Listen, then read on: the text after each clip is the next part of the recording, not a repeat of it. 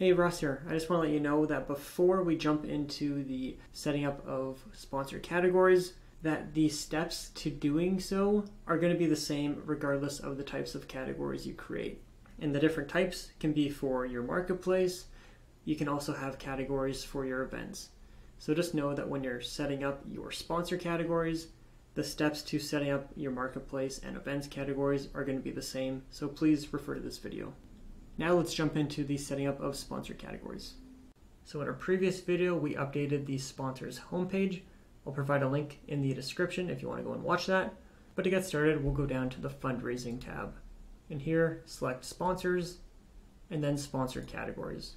So this is where those template sponsor categories are going to exist.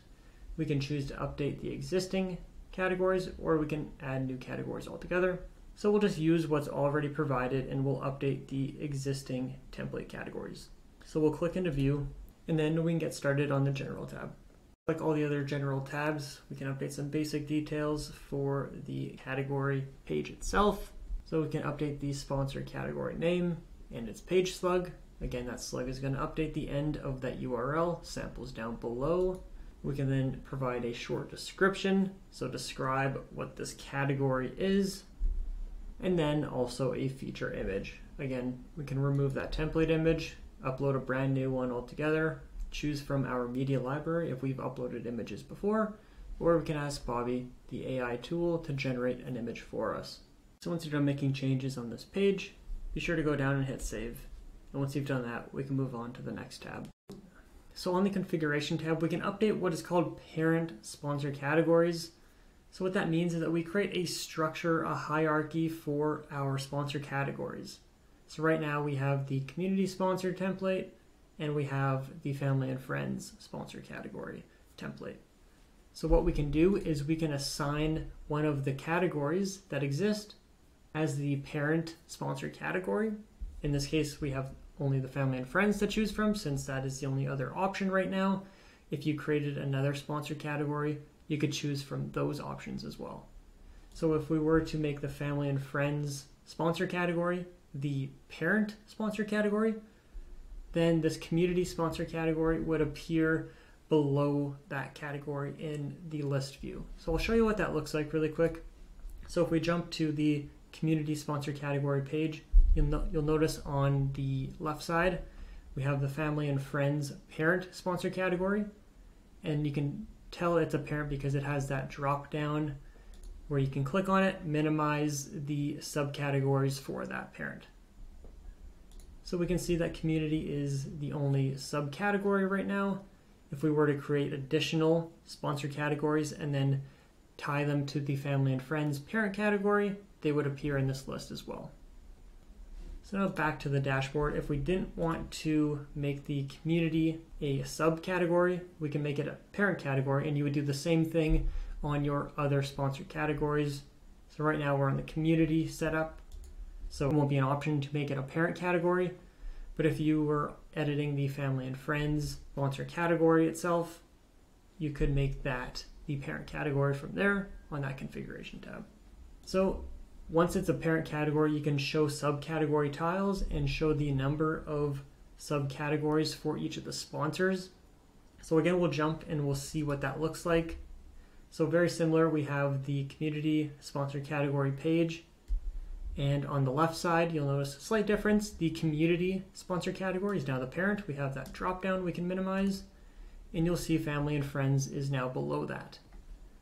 And if we go down below, there is the sponsor category tile, family and friends. So we can click on that tile to go to the family and friends sponsor category page. And we can also see the family and friends sponsor categories on this page as well.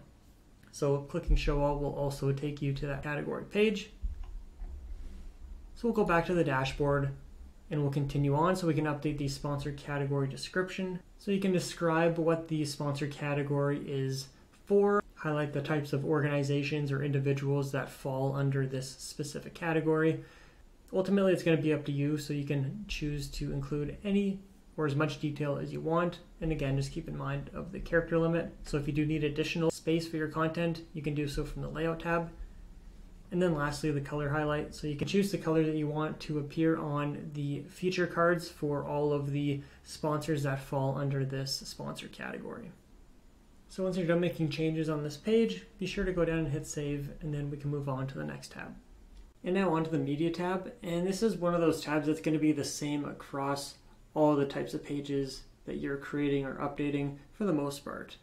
I mentioned this in other videos and guides, so we won't go through all of the settings on this page, so just refer to the written guide for all the detail for the fields on this screen.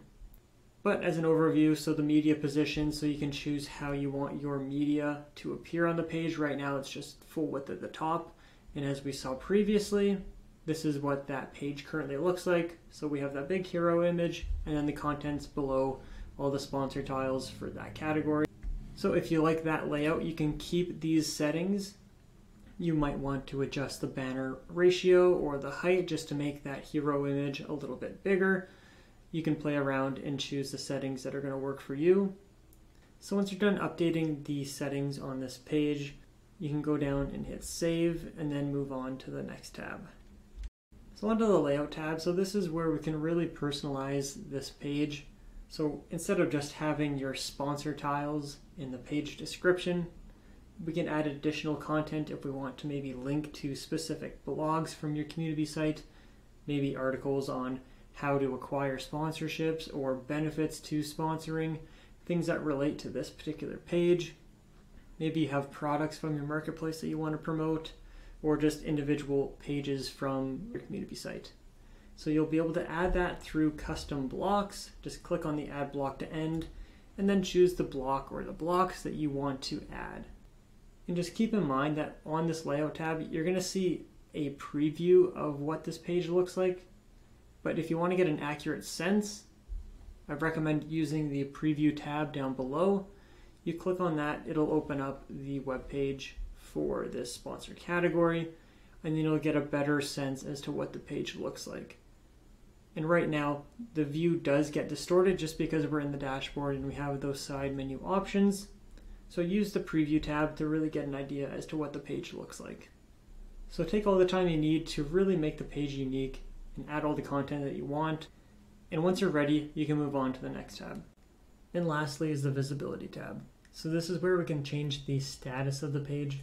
Right now it's set to live, and this means that anyone that has access to my community site can see this page, so long as the page is linked somewhere.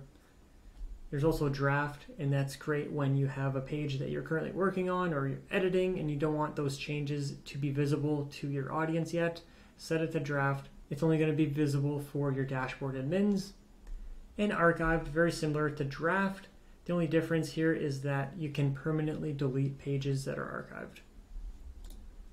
You can also set the publish date if you want the page to go live on a certain date and time. Just know that you need to set the status of the page to live and then set a publish date. And lastly is the hide after. So if you want this page to only be visible for a certain period of time, you can specify that date, and then this category page won't be visible after the hide after date. So once you're done making changes on this page, be sure to hit save, and then that's going to be it for the sponsor category.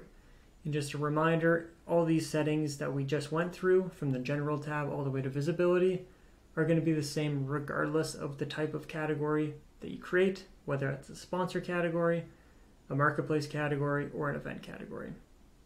So I hope you found this video useful, and I will see you in the next one.